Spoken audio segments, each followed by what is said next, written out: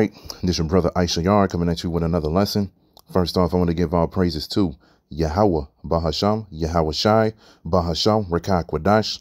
Double honors to the apostles of the great millstone to learn this truth from. Honors to the elders and brothers out there pushing his word through the four corners of the earth within truth and sincerity. And shalom to the Akwath that's listening and learning. Today's video is going to be entitled Fear and Trembling, the Response. And I'll respond to this response. All right. This video was put up by the elder Manasseh Cubans from South Carolina, and he was responding to a video that Apostle Tahar did a while back. And pretty much within the beginning of this video, you hear Apostle Tahar get into the spirit on how he doesn't like being around lukewarm individuals. He doesn't like being around people who doesn't have a zeal or some type of fire for this truth, man. Because, you know, you're around people that's not really about this life and everything like that, man. You know, it can bring you down in the spirit. Not saying as far as, you know, it'll bring you down to the point where you'll stop doing the work, but you'll get irritated. You'll get frustrated. You'll get angry. You'll get ready. You'll get to the point where you're ready to do the work, but then somebody else holding you back because they not anxious about this, man. And pretty much Apostle Tahar was getting into the spirit and how he was like, man, look, the Lord going to kill a lot of you so-called Israelites because you all are not doing according to the scriptures, man.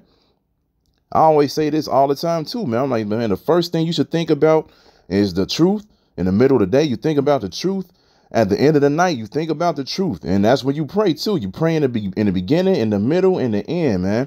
You should always be in the spirit of, man, what lesson am I going to do tomorrow? What can I do to help out the ministry? What can I do to push this gospel, man? Because this is our whole duty now, man. We have nothing else to do. This is our life now, man. Our life is to push this word for Yahweh Bahasham Yahweh Shai, man. Like Apostle Tahar always say, we are working for the King of the universe. You do not slack when you work for the King of the universe. All right? You got to get yourself together, man. We all see and feel it, man. We in the last days. Any one of these days, something can happen. And you don't want to be caught out there lacking, man. All right? So let's go ahead and get into the video. I'm going to play the first, you know, couple of minutes of this video so you can hear the apostle himself, and then we're going to go straight into the scriptures. Turn the screen. All right, let's go. If you're not on fire about this truth, if you're not anxious about going out there in the highways and the byways and doing these videos, then just leave, man. Because you're going to get kicked out any goddamn way. And I'm going to see how many of y'all have done your 3 videos a week, because if you don't, you better fear. And I'm not talking about the Most High fear. I'm talking about you're gonna have to fear me, because you're gonna get kicked out the camp or get suspended.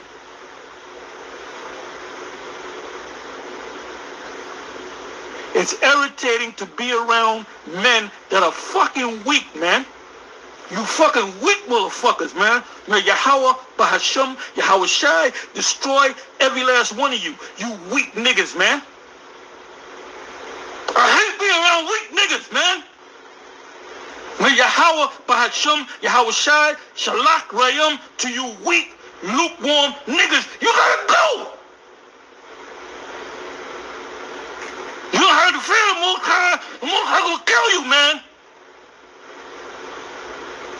Motherfucker, the Most High gonna kill you. You weak niggas, man. You weak niggas. All you motherfuckers that fell off, all you motherfuckers that's weak, you're the weak minded. Don't be around. Don't come around us, man. Don't come around us with that weak shit. The Most High gonna kill you.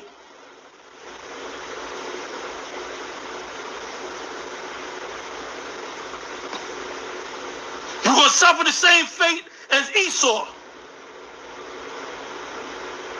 Yahweh Bahasham Yahweh Shai is going to kill you, man. He's going to put you to death. He's going to show you his fear. Well, weak-ass motherfuckers. I hate being around weak niggas, man.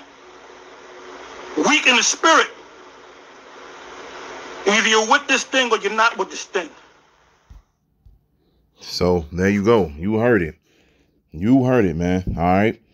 And this is the type of spirit you should be in when you were a part of this truth, man. Like I said, you supposed to be putting in your all, especially within these last days, man. We don't have nothing else to do. What else you really gonna do? What else is holding you back from doing this truth, man? As you can see, everything that's going on in the world right now is going to shit, man. I literally just had a conversation with an Edomite, man. They bringing up the conversation more than Jake. They bringing up the conversation. They know that this thing is getting ready to pop off, man. I'm having a conversation with the Edomite. He telling me, man, you know, it's getting wild out here. You know, one day the restaurants are open. The next day it's digital only. One day I can go inside the restaurant. The other day I only can do drive-through. I can't find any baby formula anywhere. The food shortages are happening. He literally said, he was like, I can only imagine how everything is going to happen by the end of the summer. He said the way this inflation is going, he was like, man, things are going to be skyrocketing, man, superbly expensive. Esau is over here paying attention to prophecies more than you all out there, man. And so at the end of the day, when it comes to this truth, and you are part of this truth, and you know this truth, how much more should you be in this truth? How harder should you go then, man? Like I said, you have nothing else to do. Nothing else to do. Fuck the NBA playoffs, man. Fuck the NBA championship. Fuck playing the game. All of that shit, man. You got to put in this work every single day. And like he said, 3 videos a week, man. 3 videos a week. You see brothers doing that. Man, and brothers upload videos every day. Just like myself. And none of us are bragging or boasting. But it's the fear of the Most High. And I'm going to start off with that, with Isaiah 33:6, because that's a scripture that I left on Elder Manasseh Cubans' video. So I'm going to start off with that. I left it in the comment section. This is all you should be thinking about, man. What else are you really going to do?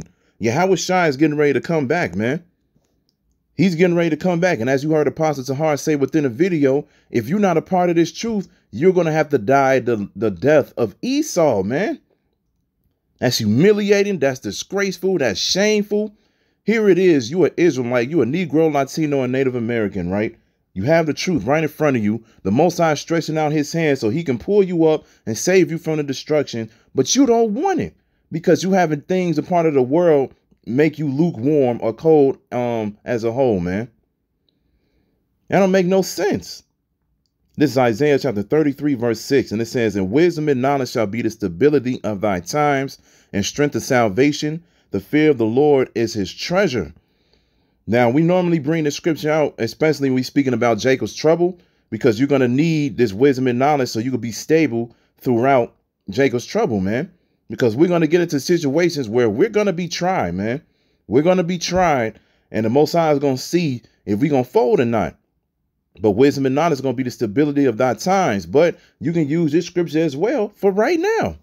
Because what do it say at the end? It says the fear of the Lord is his treasure. If you fear the Lord, if you really fear the Lord, man, you're going to go do what you're supposed to do. You're going to examine yourself every single day. You're not just going to sit around and just be like, yeah, I did enough. I'm all good. No, man. You're going to try. You're going to strive, man, to your best of your abilities. Okay? Because you're going to have the fear of the Most High upon you. This wisdom and this knowledge is going to keep you stable. Every time you get into a situation, a scripture going to pop in your head. A quote that a brother made. Something that you went through. It's going to build you up within the spirit, man. So the fear of the Lord is his treasure. This is better than gold, silver, money, women, palaces, mansions, clothes, cars, all of that shit, man. You have the fear of the Lord upon you. As soon as you get into a situation, you're going to think about who? Yeah, how about Shem Yahushua? And if you're not doing that, guess what?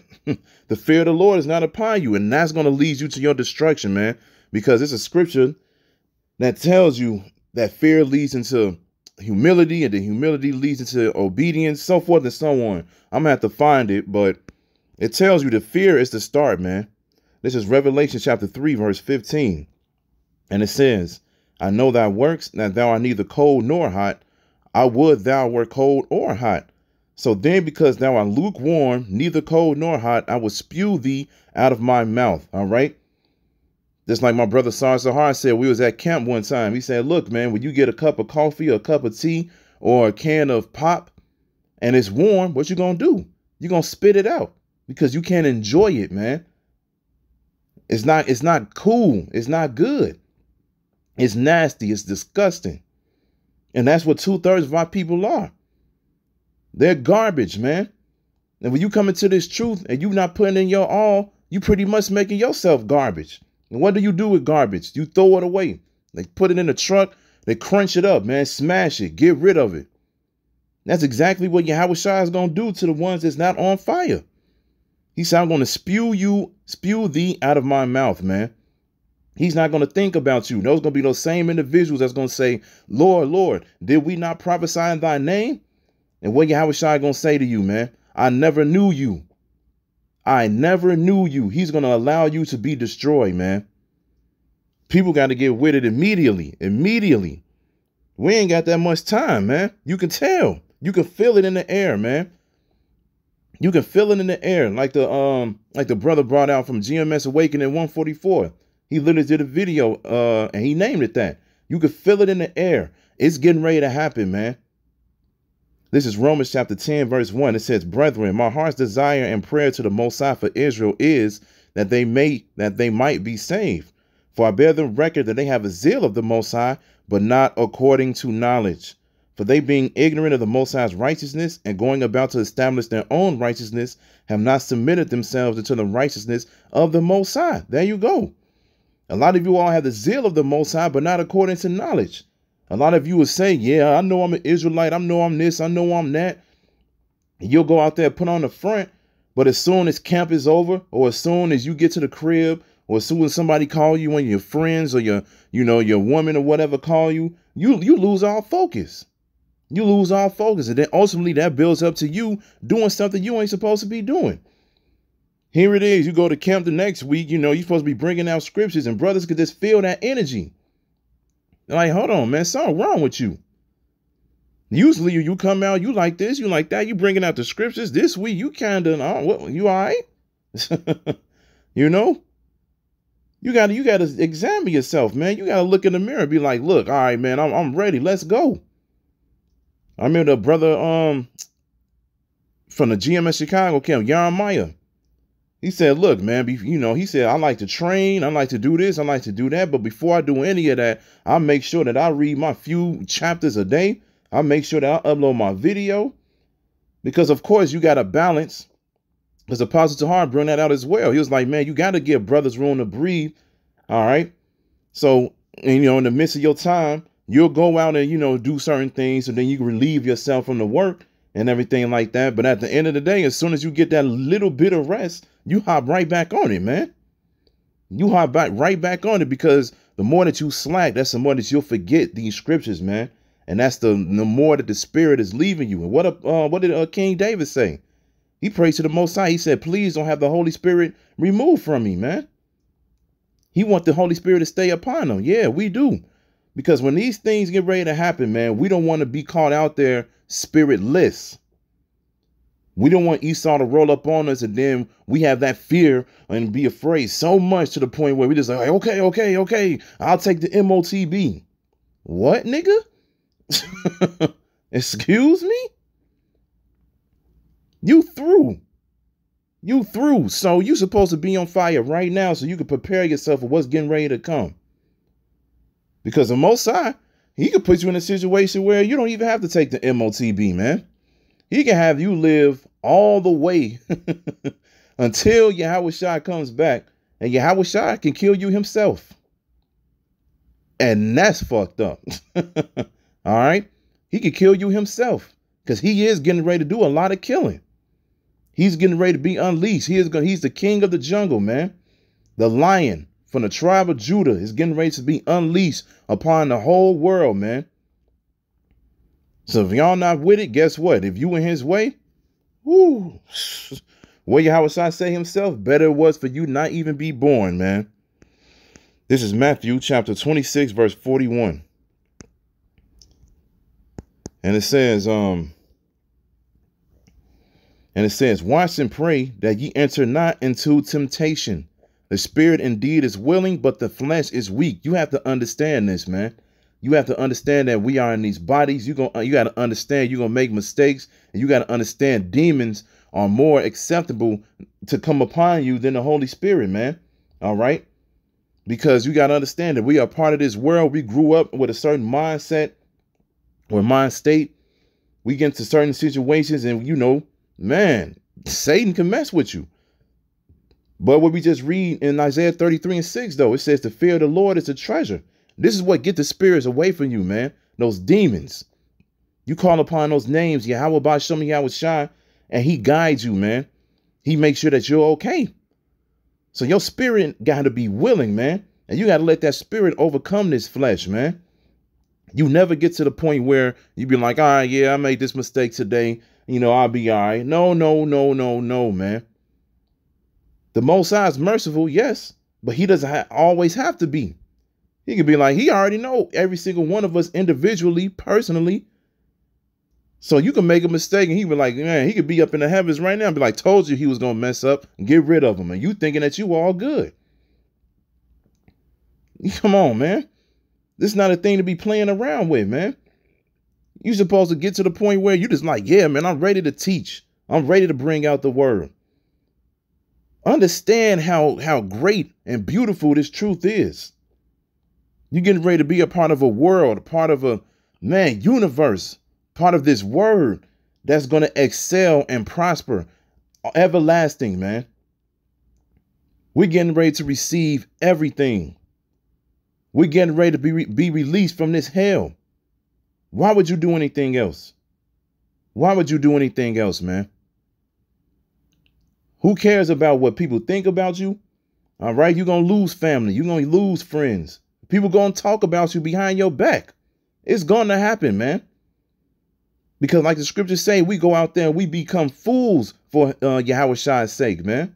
But that's okay, because guess what? Those fools are going to be lifted up, like it speaks about in Wisdom of Solomon in the 5th chapter. When these things happen and they see that we eating, we drinking, and then we ultimately get away from the nuclear destruction, these people are going to be like, yep, man, they the ones who stood firm, believed in what they were taught, and now look at them. They getting away from the trouble. If you're not on fire for this thing, man, you ain't going to get away from the trouble, man. Like Apostle Tahar said, you're going to die the death of Esau. What the hell, man? Let's get 1 Thessalonians 5:14. This is 1 Thessalonians chapter 5, verse 14. And it says, now we exhort you, brethren, warn them that are unruly. Read it again. Now we exhort you, brethren, warn them that are unruly.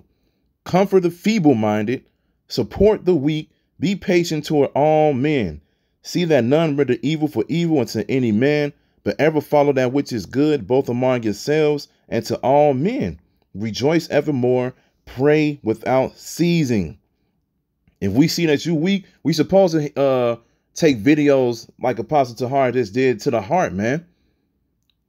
When you hear brothers get into the spirit like that, man, you got to remember that is the Most High speaking through those brothers. That's not of themselves. You got to remember, we're nothing but vessels full of Lord.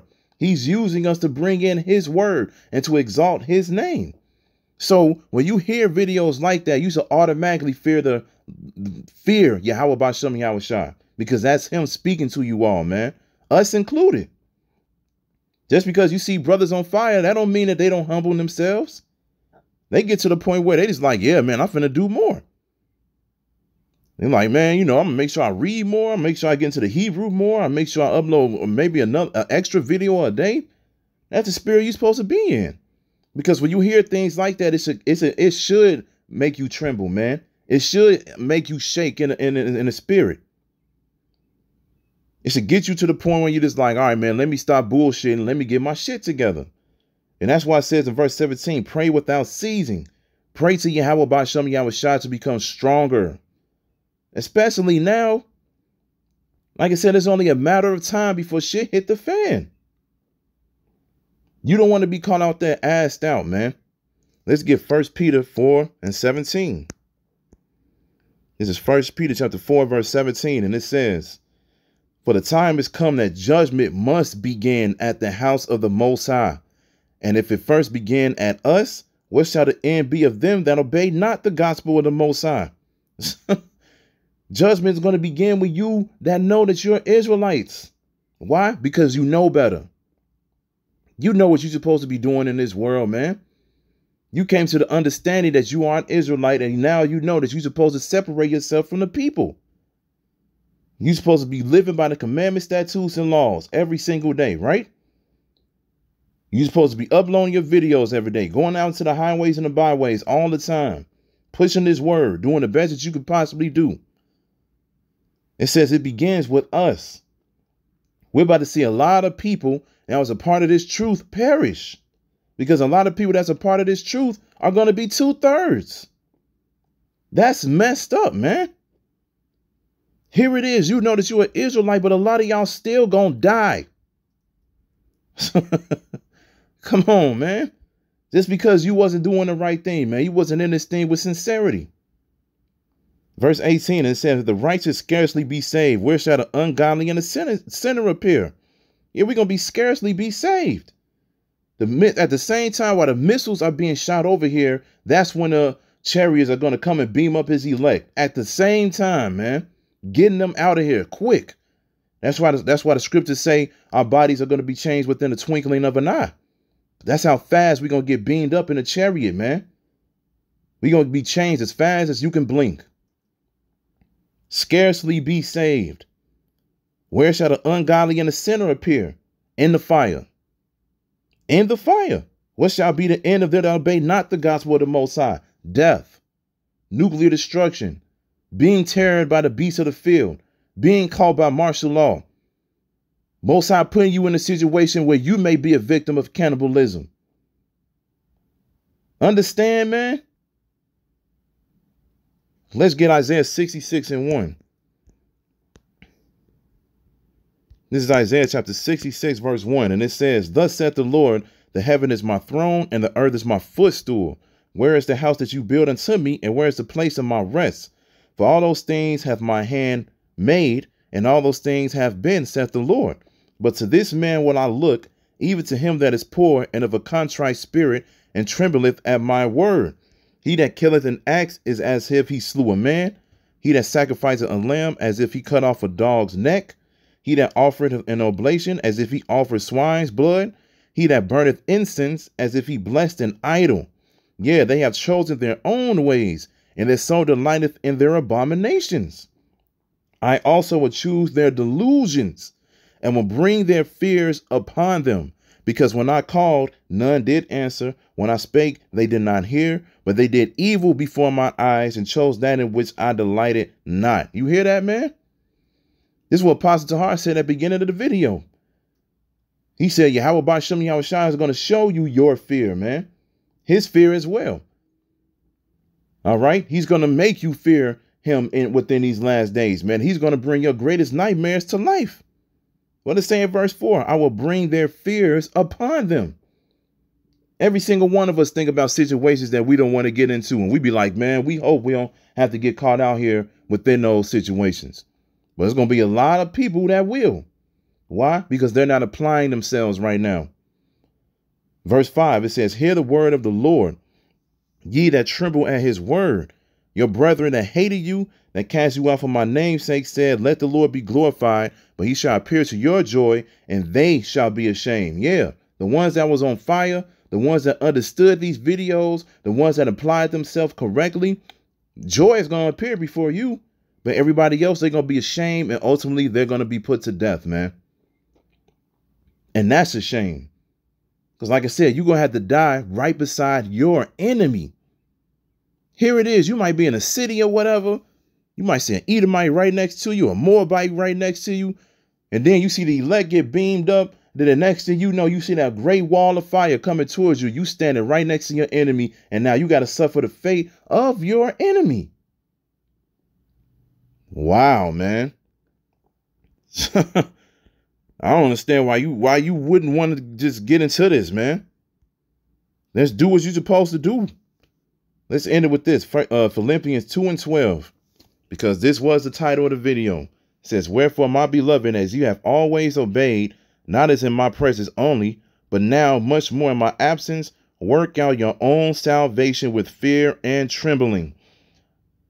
I remember Elder Yashawamba was speaking about how a lot of brothers lean upon other brothers with things that they say. They may hear a brother say that they do this within their everyday life. Another brother may say they may do that.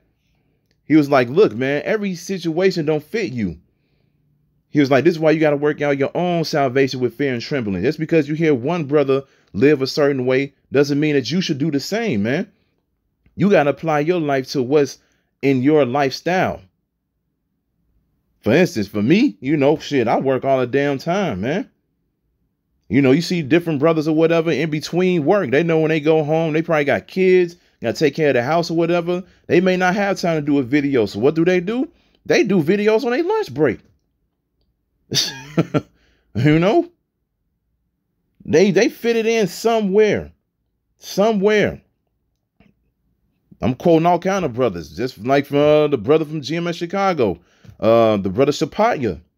He did a video, I think last year, and he was just like, man, look, asked for 3 videos a day. I mean, 3 videos a week. And they told you that the minimum was 10 minutes long, man. He was like, out of a 7-day week, you can't give the Most High 30 minutes? 30 minutes. Out of a 7-day week. Because there's no excuse. Everybody can have some type of chill time. Everybody do. Because if not, you wouldn't be able to talk about the UFC fight. You want to be able to talk about the new movies that came out. You want to be able to talk about the new TV shows and so forth and so on. There will become a time in the middle of the day where you can sit your ass down. And before you get into whatever you enjoy, put in your 10 minutes. Upload the video, man. Wake up the elect. What does it say in Revelation 7? It says, until the elect is sealed, we going to be here, man. How the elect is going to wake up if they not taught this truth? Come on, man. It's not that hard to understand. Do the work. It's going to pay off in the end. You're going to receive a crown. You're going to be beamed up in a chariot. You're going to be the first fruits of the kingdom. Yahweh Shai, instead of looking at you with that angry eye and killing you, he's going to walk in front of you and say, good work, my faithful servant.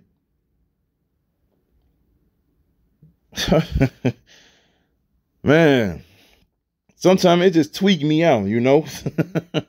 Sometimes it really does, man. It really does tweak me out when, you know, when you hear videos like this and then you really look and be like, damn, there's brothers out there that's actually living like this, knowing that they have a way out. But it's all through prophecy, man. 2/3 of our people got to go, and 2/3 include people that know that they're Israelites, and that's wild. So I'm going to end it right there, man. So let me read verse 12 one more time. This is Philippians chapter 2, verse 12. It says, wherefore, my beloved, as you have always obeyed, not as in my presence only, but now much more in my absence. Much more in my absence. Is the Lord here right now, man? No. What does it say? But now much more in my absence. Since we see the signs, right? We know that Yahweh Shai is getting ready to come back. But he said, but now much more in my absence, meaning he's not present. Work out your own salvation with fear and trembling. Why? Because Yahweh Shai said, you know not when the Son of Man will return. Get with it, man. Get with it. I hope this is edifying. So with that, I'm going to say, call Halayim, Yahweh, Bahasham, Yahweh Shai, Bahasham, Rachaa Quadash. Double honors to the apostles of the great millstone, which I learned this truth from. Honors to the elders and brothers out there pushing this word through the 4 corners of the earth within truth and sincerity. And shalom to the Akwath that's listening and learning. And Yahweh Ratazah, I'll be back with another lesson. Keep pushing, Yasharala. Keep pushing. We almost out of here. Shalom.